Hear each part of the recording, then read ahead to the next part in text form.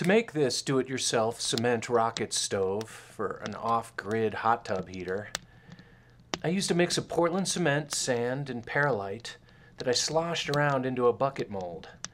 I lined it and extended the bucket's height with some scrap cardboard, and I displaced the chimney and channel areas with some cardboard, foam, and duct tape.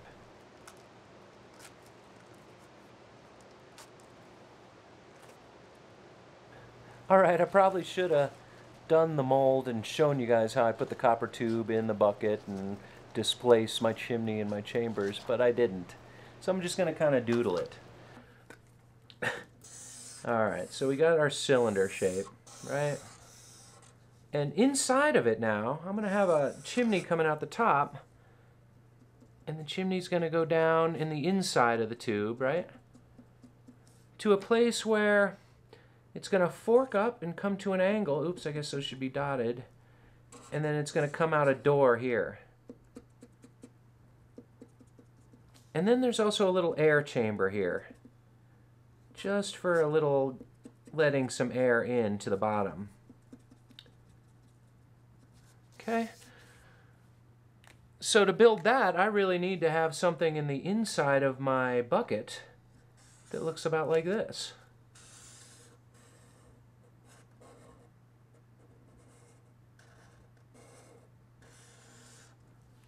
Right? So that you displace where the cement goes. And I made this out of a roll of cardboard, and I put in some foam forms right here and duct taped it all together. And then I took a copper tube and I had one end come out here, and that tube went around, just right around my form here. It came around and around and around. 20 feet of copper tubing comes around, and then when it got near the top, I stuck it back out the side there. And this all went into a bucket. I'm going to turn it upside down. So I had this thing going, and I put it into a bucket. And the bucket was about like this.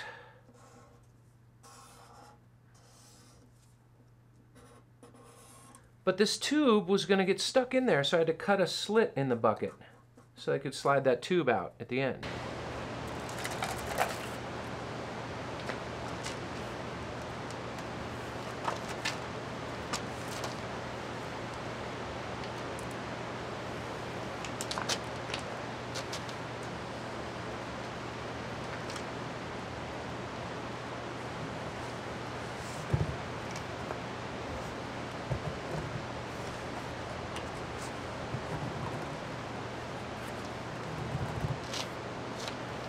The cardboard made it really easy to slide the form out of the bucket. I cut a slit so my copper tube had a way I had to slide out when I took the mold off.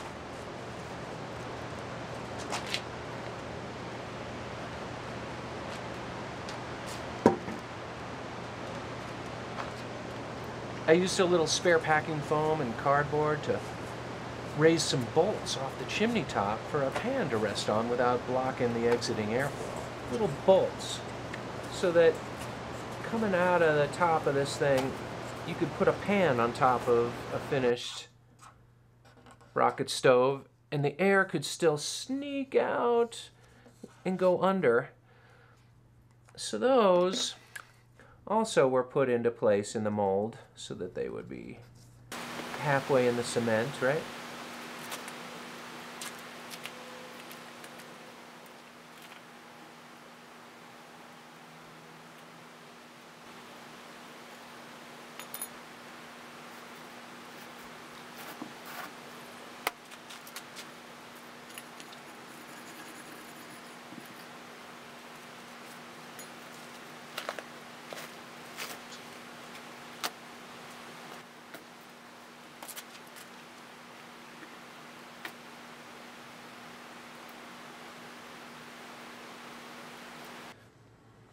Alright, so if you're building one of these and you're gonna shape it, you want to do it while it's wet. I did this and then stopped and then thought I could come back and file in a handle here and a handle here.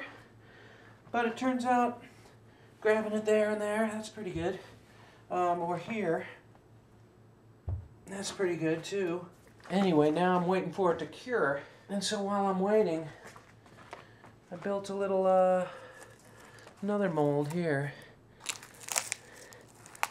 I made a little handle.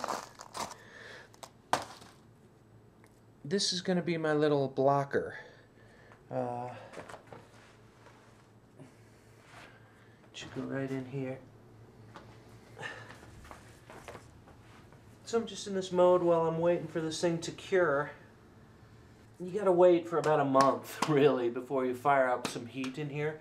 If I put heat in here, you can crack it because there's still moisture in here, and when you heat that up, it's got nowhere to go, so you can crack it. So I'm just letting this thing dry. I did try and shape it, like I said.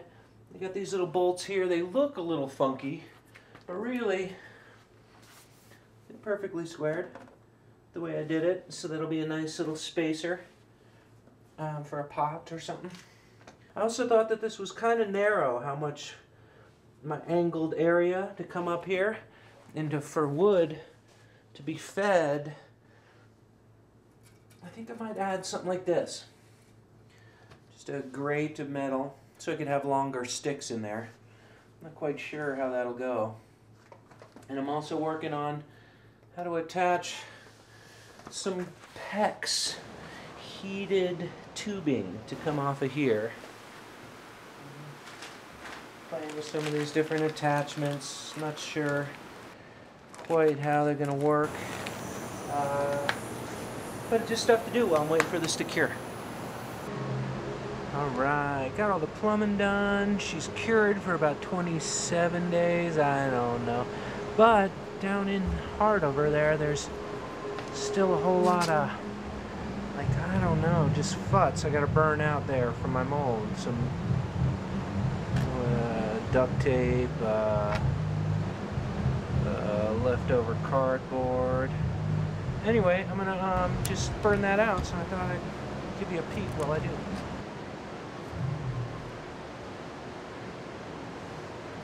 If I were to do it again, I'd probably use a 1/2-inch coil instead of that 1/4 inch, because I had to do all this sort of jerry-rigging to get the piping out the other side. I did more plumbing than I wanted to, and with a 1/2-inch coil, I think that'd be a lot easier.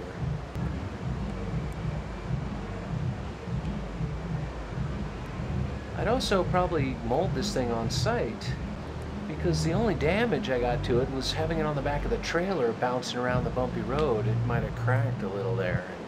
Once it cracks a little, if water gets in there and then it refreezes, the whole thing can come apart. I don't think it was from drying or heating it up too fast. I think it was really just from having it on the back of the trailer bouncing around.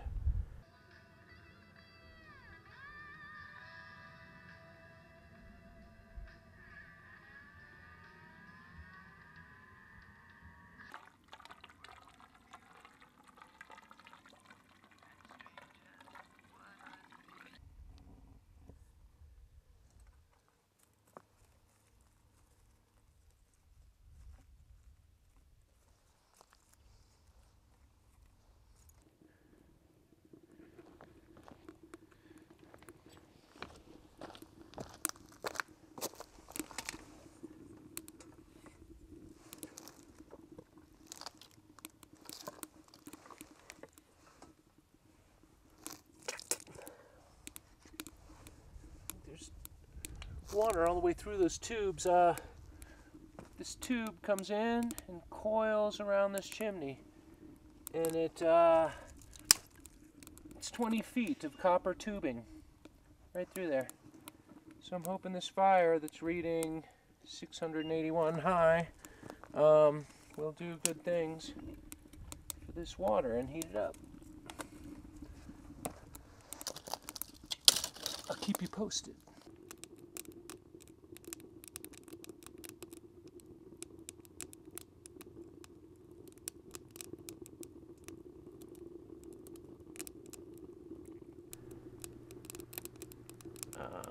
I might do a shorter chimney next time so I wouldn't have to extend it so high with the extra cardboard out the top. I might even scooch it back so that my channels going to the chimney had a little more room for sticks and to be a better angle. Maybe I'd make a bigger base bottom. I feel like I ran out of cement at the end and just kind of barely covered up my bottom chamber, so it might break through there somehow if it ever had a place to fail. I thought the bottom was a little thin.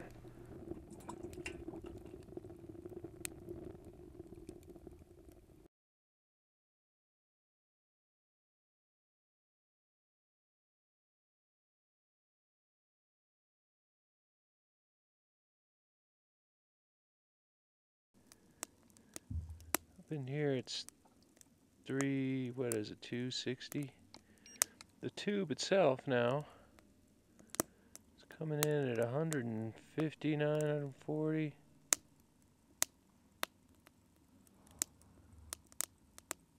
110, 106, 103.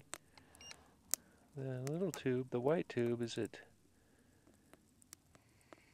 well, it varies from, I don't know. This water isn't circulating very well though. But it's getting warm. You can see the water's just bubbling up and down in the tube. It's not really making it all the way through and circulating. It's having trouble.